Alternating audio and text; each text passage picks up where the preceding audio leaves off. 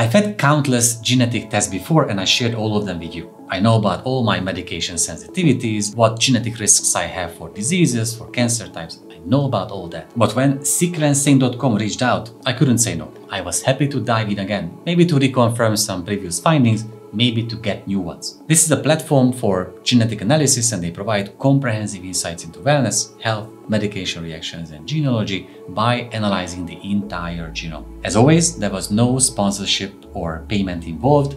I just asked for a free test and I received it. The sampling process is almost always the same for genetic analysis. You have to provide a buccal swab sample, and after that, the sample went back into the package. I sent it back and I waited for about 4-5 weeks, which is quite standard for whole genome sequencing. And then my results arrived on the sequencing.com platform, a whole dashboard. On the platform, the company described what kind of categories they will focus on: nutritional and metabolic health, medication and drug response, brain health, cardiovascular health, cancer risk, and they also provided 2 more detailed analyses. One is called Healthcare Pro and one is Wellness and Longevity. The first is more about clinical insights I should know about based on the genetic variants I have.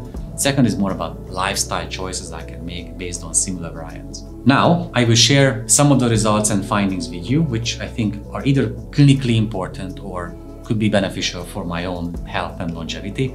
And I have 4 categories to discuss. The first is about some lucky ones. There's a condition, at least a variant I have for, the condition is called MGCA1. You will see the whole abbreviation on the screen. It's a very rare inherited metabolic disorder. I only have 1 variant of this. I'm a carrier of this condition.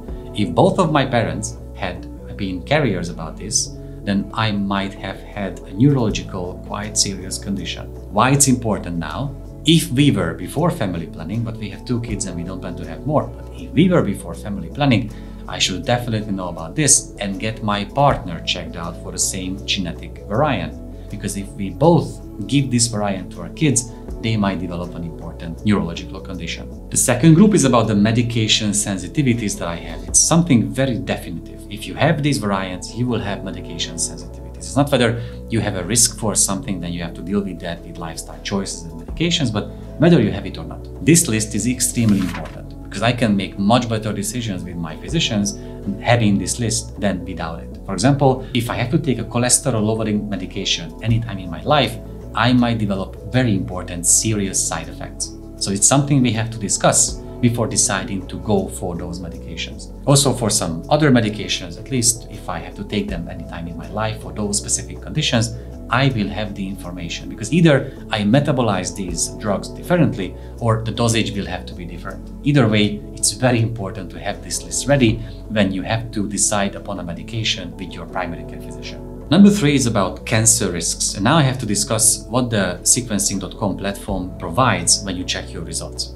First of all, the report describes how many conditions they screen for, how many genes, gene variants they screen for in general. And for every single result, they will give you a confidence level. That's very important. If they say with high confidence, we found these risks, possible risks, carrier statuses, and medication sensitivities, then I know that their genetic counselors, their researchers, their software, all this package is confident that I have that risk or carrier status or medication sensitivity.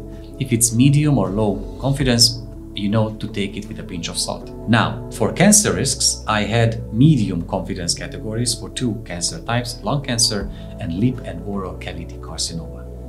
It's good to know about them. I think I get these checked out every year or so. So at least I don't see what other things I could do to try to prevent these conditions from happening. I never smoked.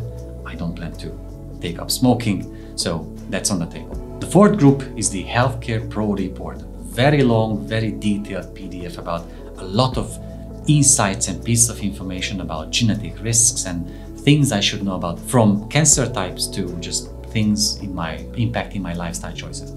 But at this point, as someone coming from genetics before becoming a medical futurist, I have to describe that usually genetics loads the gun, but lifestyle pulls the trigger. So even if you have a high risk genetically for a certain civilizational condition like diabetes, it doesn't mean that you will get the condition. Your lifestyle matters a lot, and vice versa. Maybe you make a lot of mistakes in your lifestyle to get diabetes, but if you have a very low genetic risk, it can also balance these things out. So again, take these with a pinch of salt. But here are a few things I've learned which I think uniquely could be important. I have genetic risk for hypercholesterolemia, meaning that even if I have higher cholesterol levels, it's usually not because of I make mistakes in my diet. It's because genetically I'm prone to this condition. I might have a chance for having higher cholesterol levels than the population average, and I have to deal with that. I could take cholesterol lowering medications, but you know that I cannot based on my medication sensitivity report, so we will have to look for Plan B and Plan C options. I have a factor Leiden deficiency, which means I have a high risk for deep vein thrombosis. It's quite crucial, and now I will go to a specialist in thrombosis medications to find out what kind of decisions I should make in my lifestyle or health management. If I take a long flight, do I have to take a medication to lower my chance for deep vein thrombosis? So how to go from now, I'm 40, until 100, hopefully dealing with this condition. I have high risk for cardiovascular conditions, not sudden cardiac death, but in general cardiovascular conditions. But I just had a cardio CT examination, a full cardiological report. So I will, keep an eye on that. Now, every year, every 2-3 years, I will get these examinations and keep an eye on that. But the report also specifies that if I become obese, if I start smoking, if I start taking medication, then my chance for that condition would really be higher. But just the genetic risk alone is not enough. If I try to live a healthy life, have a Mediterranean diet, I exercise a lot and all these. I have a high chance, really high chance for knee osteoarthritis. So the report specified that maybe I should give up running and playing football, and instead of that, maybe swimming and cycling would be better choices. I don't want to do that. I love football too much to just leave it behind me. But I go to a manual therapist every 3 weeks. I go to sport massages. I try to take very good care of my muscles around my knees. So at least I keep an eye on that. If everything gets worse, of course, then I will make those hard choices. I have a genetic risk for atrial fibrillation, AFib. I just had ECG and all the cardiological examinations. I don't have it now, but my smartwatch is also capable of detecting AFib in time. So hopefully, if I develop that condition later, my technology will help me find that in time. I have risks for colon cancer and melanoma. I have colonoscopies every 5 years. I just had one. My skin lesions are getting checked out every year. I just had them checked out, so hopefully I can keep all these checked out. I have a chance for brain aneurysm. A few weeks ago I had a brain MRI. No signs of that. We will keep an eye on this information. And some, I think, useless stuff, like I have a genetic risk for noise-induced hear loss, and asthma. I'm 40, maybe it's not on the table anymore. And the last thing, I have a genetic risk for developing lactose intolerance as an adult. And I think I just did. Some future considerations. First of all, there is generative AI built into the platform, so you have a chance to have discussions about your genetic results with a generative AI trained on such models. It could be an interesting way of summarizing all the findings and finding out which ones have actionable insights and what practical steps you should take now going forward in your wellness and longevity. The second issue is that the company can update your report with new information. Genetic studies come out almost every single day. There are so many things we learn along the way that it makes sense to keep on updating your report with new findings coming from those studies. Also, there is a marketplace of reports. So you might wonder, what the cost of such a service could be. The cost is between $3.99 to even $9.99, depending on the package you choose. But even if you choose the lowest package, you can still buy reports like specific genetic analysis, like about lactose intolerance, about your wellness insights, medication sensitivity, beyond the minimal package of analysis that you receive with that first tier. And the third thing, there are many, uncertain categories, low confidence level findings or medium confidence.